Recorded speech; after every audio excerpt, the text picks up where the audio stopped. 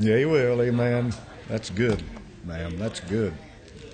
All right. Hallelujah. That was good. I've never heard that song before. That song had power in it. Amen. Would you turn to the Gospel of Luke chapter 1 with me, please, this morning? Verse 26. If you'd like to stand, we read God's infallible word. Amen. Right.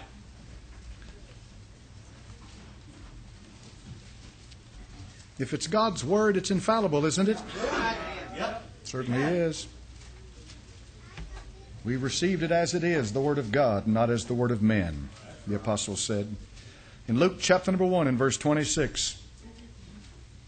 In the 6th month, the angel Gabriel was sent from God to a city of Galilee named Nazareth, to a virgin, espoused to a man whose name was Joseph, of the house of David, and the virgin's name was Mary. The angel came unto her and said, Hail, thou art highly favored, the Lord is with thee, blessed art thou among women. And when she saw him, she was troubled at his saying, and cast in her mind what manner of salutation this should be. And the angel said unto her, Fear not, Mary, for thou hast found favor with God. And behold, thou shalt conceive in thy womb, and shalt bring forth a son, and shalt call his name Jesus. He shall be great, and shall be called the Son of the Highest. And the Lord God shall give unto him the throne of his father David.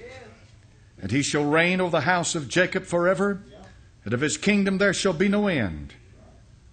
Then said Mary unto the angel, How shall this be, seeing I know not a man? And the angel answered and said unto her, The Holy Ghost shall come upon thee, and the power of the Highest shall overshadow thee. Therefore also that holy thing which shall be born of thee shall be called the Son of God. And behold, thy cousin Elizabeth, she hath also conceived a son in her old age, and this is the 6th month with her, who was called barren. For with God nothing shall be impossible. And Mary said, Behold the handmaid of the Lord, be it unto me according to thy word. Amen. And the angel departed from her. Father, Lord God, this is your word that I hold before me. Heavenly Father, here long before I ever showed up. God, this word is eternal. And now, Lord, give me grace to preach it this morning. In Jesus' name, amen. You can be seated. And I'm sure time and again throughout your life you've read that, had it read to you. This is the account given by Luke of the angel Gabriel announcing to Mary that she would have a son. The book of Luke records for us in detail so many things about the birth of the Lord Jesus Christ. So does Matthew. The reason Matthew and Luke take up the details associated with the birth of Christ, because both of these Gospels, Matthew and Luke, give a genealogy of the Lord Jesus Christ. They're concerned with where He came from and who He is. The Gospel of John has no genealogy because the Lord Jesus... Well, it does have a genealogy in a sense, because it says, In the beginning was the Word was with God, and the Word was God. That's what John's concerned with. He wants you to understand Jesus Christ is God. And therefore we know that John's burden was to present Him as the high and holy one that is from everlasting to everlasting. Luke gives us the genealogy of Christ as it relates to His manhood, because he traces Him back in the genealogy later on in this same book, all the way back to Adam, who was the Son of God. So the manhood of Jesus Christ is dealt with here in the Gospel of Luke. And notice carefully, he said, You shall call His name Jesus, for He shall save His people from their sins. Therefore, the earthly name of the Word of God that is from everlasting to everlasting is Jesus. Matthew deals with this birth, and he deals with this birth in a royal character, having to do with tracing Him all the way back as the Son of David, giving His credentials that one day He is literally destined to rule upon the throne of David. He is the King. And Matthew gives the genealogy of the King. He does not trace Him back to Adam, but he traces Him back to David, the monarch, the King, the earthly throne that God gave David and said in perpetuity, There shall never fail a man to sit upon this throne. God will see to it that Jesus Christ sits on the throne of David.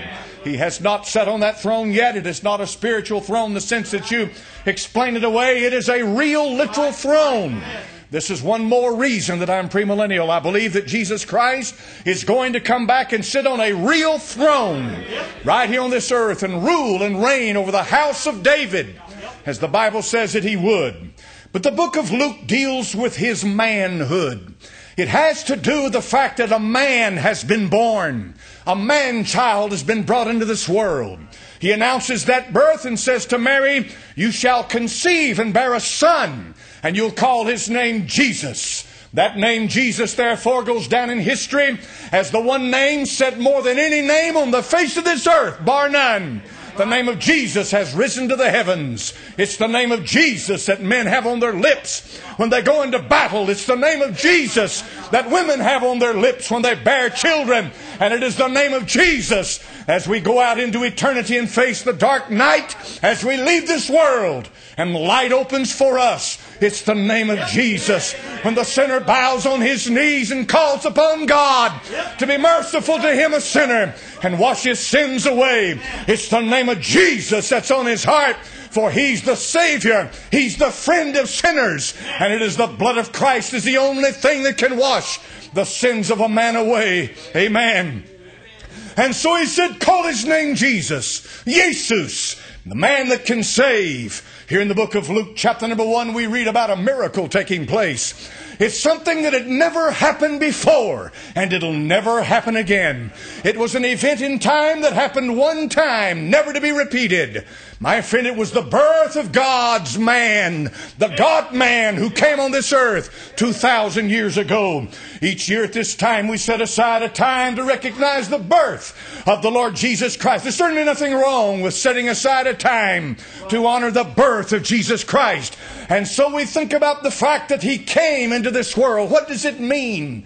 What are we talking about when we say the birth of Jesus Christ? Why is that important to us? It has far more to do with the simply taking your calendar and go back and say it's 2008 Anno Domini.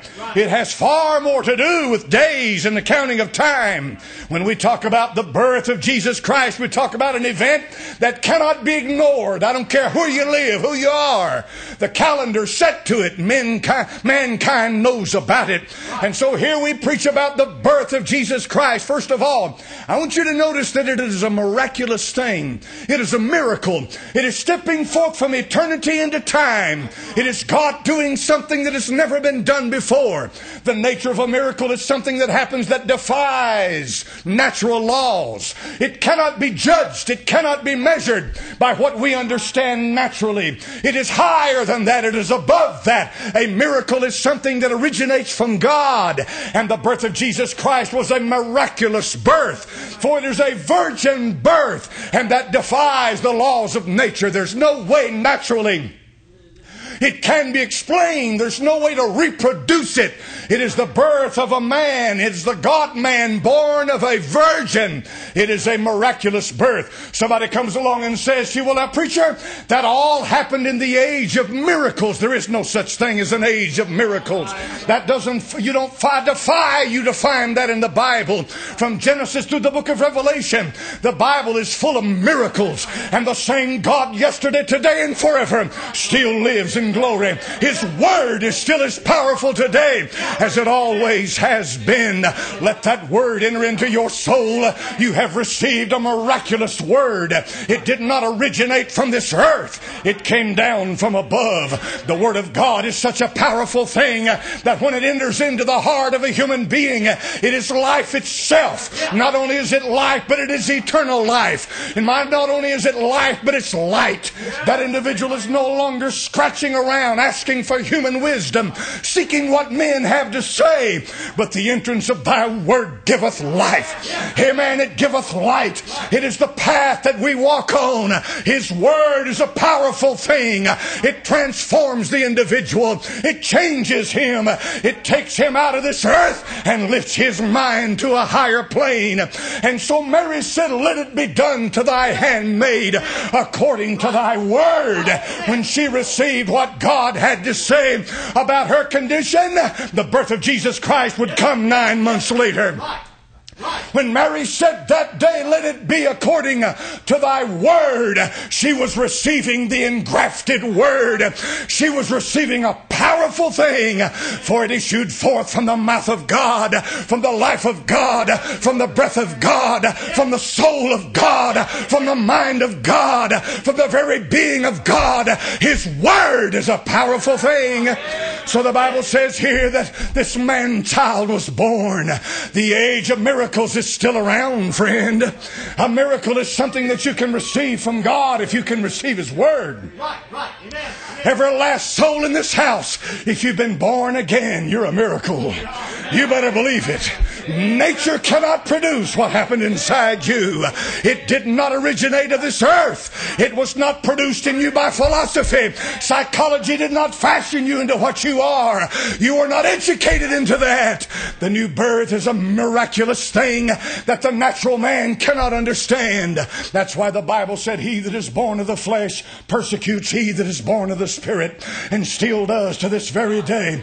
Religion is the enemy of the new birth. Always has been, always will be. We'll never understand it, never know it, never have anything to do with it, have no contact with it. But a miracle is something that still goes on.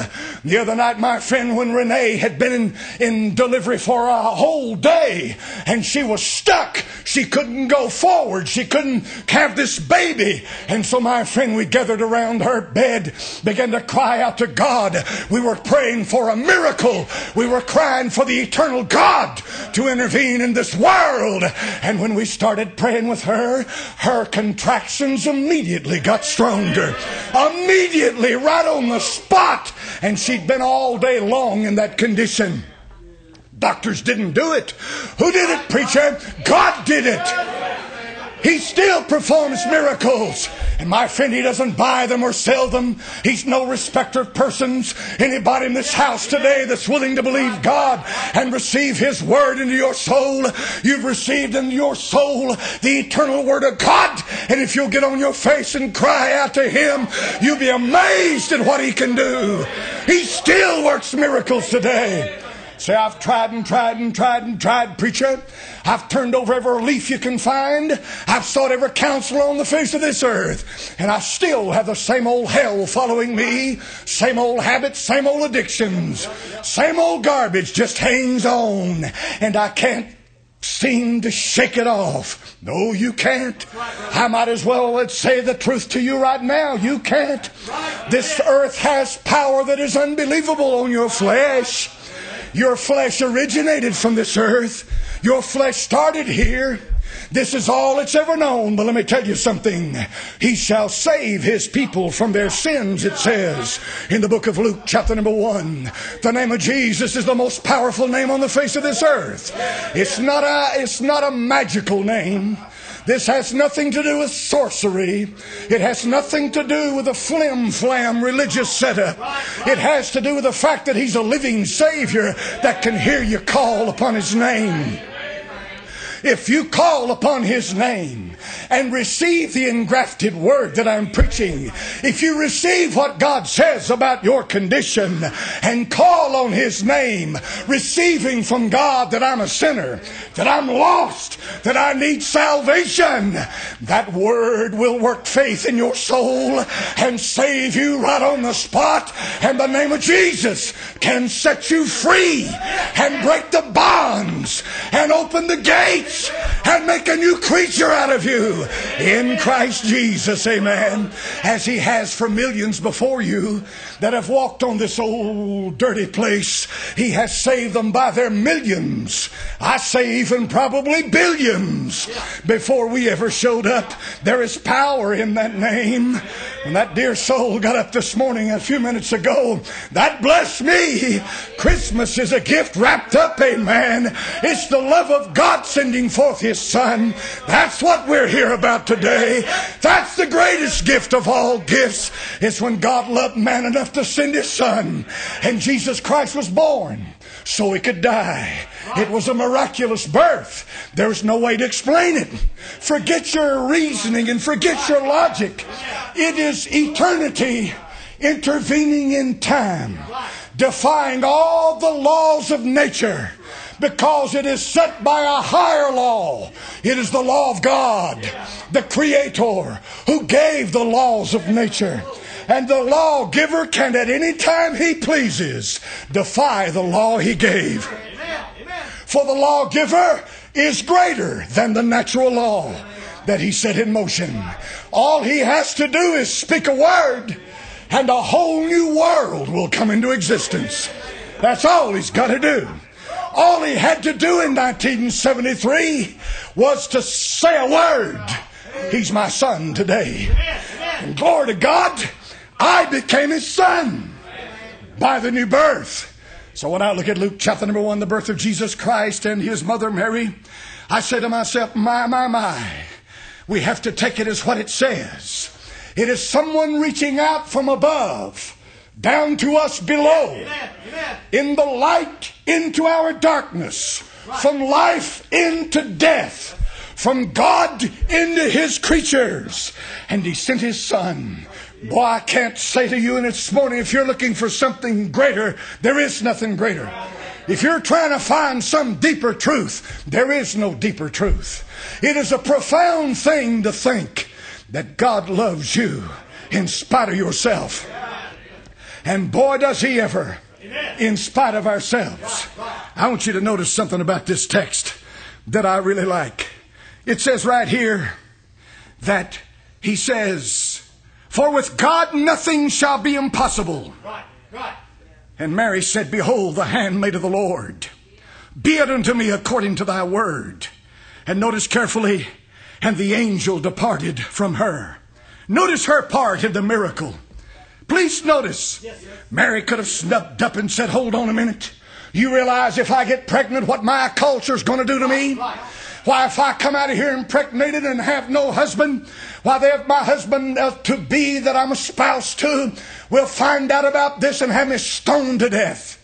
She could have said, well, you're passing a death sentence on me. And not only that, she could have said, what do you mean a virgin shall conceive? Why, what are we doing here? Here's God presenting something to her that literally blows her mind. Some marvelous, wonderful thing that is beyond human understanding and grasp. And yet it became a reality for her because she received the Word of God. How many of you got to a certain point in your life with God when you hungered for Him and you wanted His touch? You believed Him, you walked with Him. And then somewhere along the line, the old doctrine of unbelief began to take root in your soul. And now you're afraid to trust God, afraid to try Him, afraid to go with Him, afraid. Fear hath torment. And fear will undermine your faith. I'm a marvel. I'm amazed today when I see how God does things. I see how He heals people. I see how He delivers people.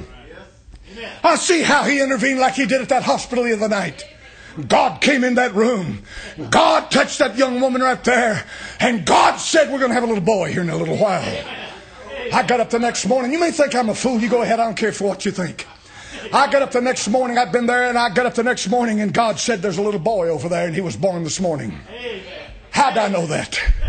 How would I know that? Except the voice of the Almighty. That was God. Maybe God was saying, since you went over there and did what I told you to do. What did He tell you to do, preacher? I walked up to her bed and I prayed. Took her by the hand. I said, Renee, let's pray. We prayed. I stuck back for a moment and we stood there for a little while and talked. God said, now I'm not done. He said, I want you to gather everybody in this room together and get them right here over the top of this bed. And I said, all right, everybody in here, let's get over the top of this bed. Let's hold hands. And we prayed the next time. And the second time when we prayed, the power of God came into that place. God's Spirit began to move in there. He brought life in that room because I was obedient to what He told me to do. Sometimes I think to myself, Lord, are you going to make a fool out of me? Every once in a while, God says, do this, do that. He'll tell me something to do, and I think, now what's going on here? And then I say to myself, when I was in my prayer closet the other day, the Lord said to me, He said, son, He said, I'll use you, but you be obedient to what I tell you to do. Don't worry about understanding it. Don't worry about explaining it. Don't worry about me telling you ahead of time all I'm going to do. Just be obedient to do what I tell you to do. All right, Lord, I'll do it. I'll do what you tell me to do. I'll hear your voice. I'll pray to you, talk to you, listen to you, because I'd rather die than not be walking with you. God, a few days ago said, now, son, You told me you wanted to know my voice. I said, hey, sir, Lord, I want to know your voice. You're going to drive me insane. I'm going to go crazy hearing all this stuff in my head if I don't know it's your voice. There's no way a man can walk with God if you hear this and you hear that and you don't know it's the voice of God. I said, Lord God, I've got to know it's you talking to me. Amen. He said, that's fine, son. And for the next 2 days, I didn't hear a thing. And I don't know if you understand what I'm saying. It was hell for me. Nothing. For the next 2 days, I go in my closet, shut the door, and say, Lord, I'll hear something. Lord God, I love you. Quiet. Lord, I want you to help me. Lord, I need help. And nothing but quiet. And for the next 2 days, quiet. Heaven had closed off. And then finally, at the end of 2 days, I heard a voice move across my soul. And he said, now, son, remember, you wanted to know my voice. I said, yes, I do. He said, you'll know it. You'll know it's not your brain talking to you, and you'll know it when it's a devil talking to you. And then the next day he began to move, and the Spirit of God moved upon my soul. I could feel His glory in my heart. And that voice came back again. And that voice began to speak to me. And I came out of that prayer closet with a big grin across my face, just like that, with glory in my soul. Because God was talking to me again. I couldn't stand it. 2 days and no God. 2 days and no voice. 2 days and no communion. I'd be dead now if I wasn't in that closet talking to the Lord. I want Him in my soul. I want His power in my life. I want to hear God. And if I don't hear from Him, I can't live. I can't make it. I can't go. You can't believe, you can't imagine how that blessed my soul when I looked up there at that screen on that monitor. And I see the contractions. They're getting harder already. Right there instantaneously. When we had prayed, God began to move in that room. Would God tell you to walk and put your hand on somebody's head and get down next to them and say, let's pray together? Would you do it? If God told you to hand somebody a tract and tell them how the Lord loved them, would you do it? If God spoke to your heart and said obedience is better than sacrifice, obedience is the greatest thing He can have from you, would you live a life of obedience before the Lord? This young woman said, be it so unto me. Out with all the fears. Don't care what happens to me. Be it so unto me. She's not living in Brooklyn. She's not living in Los Angeles and Las Vegas. She's not living in a whorehouse. This is a young Jewish girl living in a society that could have taken her and stoned her to death. You can't imagine. You've got to think about this for a moment.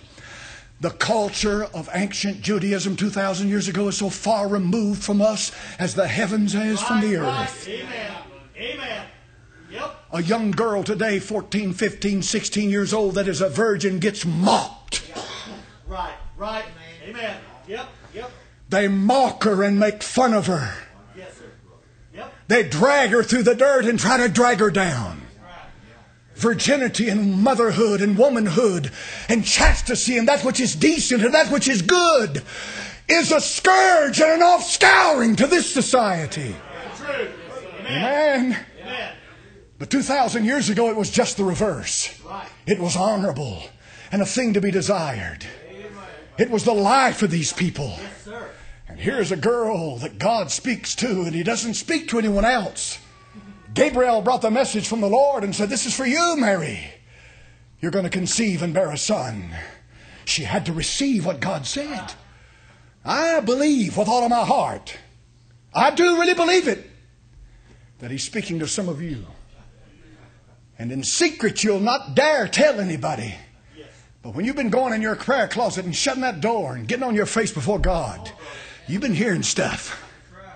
And sometimes He'll do it this way. He'll start talking to you and just give you little tidbits here and there and say, this is going to happen in a few days. And it happens and blows your mind. He tells you something. And when it happens, you say to yourself, where's this coming from? He's initiating you, preparing you. He's letting you know He's alive and He's real and He's there and He's concerned with your life. He knows what's going on. Amen. Back in the early 1900s, an old hill boy around here from East Tennessee came out of the mountains, mud all over his shoes.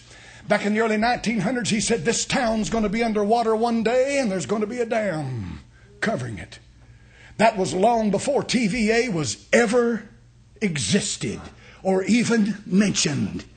Sure enough, friend, Lawson went underwater.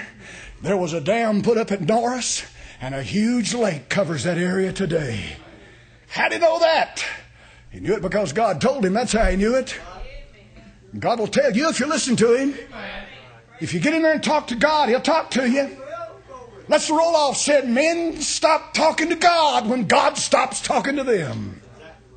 I agree with you, Brother Roloff. You know what the problem is? We're not like Mary when she listened to Gabriel and he spoke to her and said, "Be it unto me according to thy word." Well, they could have said, "Well, you lunatic. Here you are with a child. Here you are pregnant. Our commandments tell us that you have played the whore and you need to be stoned to death because according to the written word of God, you are a profligate." How could she have answered it? How could she have defended herself? Think about it. To this day, the Jews say that Jesus Christ is Ben Pantera's son. Their Talmud teaches that Jesus Christ is the illegitimate son of a Roman soldier. They deny the virgin birth. The Jews deny the virgin birth because they teach their children that this boy born in Bethlehem was illegitimate. Even in his lifetime, the Pharisees cast to his face, said, "We be not born of fornication like you are." We Gentiles need to understand something. Is he virgin born or not? Yes, he is. Yes, sir. Amen. Amen. Well, don't go ask a rabbi. Right. And don't go ask a liberal. Amen. Amen. Who told you he was virgin born? Yes, sir. Amen. This book did. Amen. Amen, brother. Yep. Why? Because this book is the book of God. Amen. Yep. Amen, brother. Well, that's just what you believe. Yeah, but you didn't know me before I got saved. Amen. Your greatest weapon against the world is the new birth. Yep. Amen. Amen. Yes, sir. There's a man on the mission field that used to run a whorehouse. Yep. Amen. That's strong. Yeah. Amen. Amen. Yes, sir. Amen. He didn't straighten up. He became a new creature. Yes, sir. Amen, brother. Amen. Because Christ is virgin born. Yep. Amen. If the Lord Jesus Christ is not virgin born, the New Testament is a lie. Right. Amen. Yep. You're false witnesses of God. Yep. And there's no power in this book. Why do you play with drug addicts? Why do you offer them a false hope? Why do you tell them to pray to a God that doesn't hear them? If Christ is not risen from the dead, and he's not virgin born, Right. and yet his virgin birth went against everything the Jews held sacred. Right. Amen. Yes, sir. Amen. Amen. Christ is alive, Amen. virgin born. Amen. I'm glad Mary believed the angel. Amen, brother. Amen. I'm glad Mary accepted the Word of God. And sometimes God will begin to move in your heart and in your soul. And it'll go against organized religion. It will, brethren. And when you start telling people that you'd rather be dead than not hear from God, they'll think you're crazy. But I'll tell you something right now. This Christmas season, this is all well and good and all fine. But folks, in January, I'll be just like I am today. And in February, and in March and April and May and June, July and August, the rest of them. This is all good. But I won't be let down in January. Amen. Amen. A lot of Christians kind of hit the bottom after Christmas. It's like Christmas builds them up to something that doesn't last. Then there's something wrong. Right. Amen. Yeah. For anything that's from God will last. So if you get the right message from Christmas, which I'm preaching to you, God became a man. Yes, sir. That's what Christmas is about. Amen. It's about the incarnation. That won't let you down. Amen. In January, it'll be just like it is today. Amen, brother. Amen. Amen. Now, today's the 21st day of December. This is what's called the winter solstice. The meteorologists tell you shortest day of the year. He'll also tell you that tomorrow the days start getting longer. So the days will continue to get longer. This time next month it'll have gained something like, 20 or 30 minutes. I don't know. Maybe something of that nature. I never could figure out why they didn't start the new year on the day after the winter solstice. See? Because tomorrow the days start getting longer. Why do they wait till January the 1st? You see, the world has its way of keeping time. God has His way of keeping time. Do you know what He said? The children of Israel? He said, don't worry yourself one bit about when the day starts or the day stops. He said, remember the time you came out of Egypt and the blood was applied to the doorpost and lintels. He said, mark that down as the beginning of months. In other words, he said, don't set your calendar according to what you see in the heavens and according to the cycles of the earth. Set your calendar according to what you have between you and God. Amen. Amen. I think to myself, well, that's an amazing thing. It really is. Because when you think about it, it becomes very personal. My calendar started in 1973. Amen, brother. Amen. Amen. Yeah. I'm just 35. I'm just a kid. Amen. I'm young. I'm a kid. Amen. I'm just 35 years old, brother. Amen. Man, like a kid in a candy factory. Jumping up and down, praising God and shouting glory to God. 35, that's all I am. My old body may be 62, but I'm not. And you know something? I don't get older. Amen. Don't get older. Just get better in the Lord. Hope I grow a little bit. Amen. Some of you think, well, you're crazy, preacher. Hallelujah, glory to God, I am. I've decided I am crazy. I made up my mind the other day. I said I am. I'm loony. But that's okay. I live a loony life. Crazy. And I want to get in my prayer closet, brother. I want to talk to the Lord. Father, use what I've said this morning. God, make yourself real, Lord, not through things, but through that which, Heavenly Father, is spiritual and eternal. Not from that which is temporal and passes away, that has no lasting value, but that, Heavenly Father, when we look back and think of the birth of Christ, we say to ourselves, Lord, isn't that an amazing thing? Amazing. Was it that He was conceived in the beginning of months? My, my, my. Isn't that an amazing thought? That it's the beginning of time with Thee when life comes to us. God, we pray. That's what matters to you, isn't it, Lord? That in 1973 I got saved. Yes, thank you. That's when it started counting. Amen. And how many more in here this morning is so personal between you and them? That it's not the date they were born in the flesh. It's that date they were born again. That's when you started counting. Hallelujah. In Jesus' name we pray. For Jesus' sake we ask it.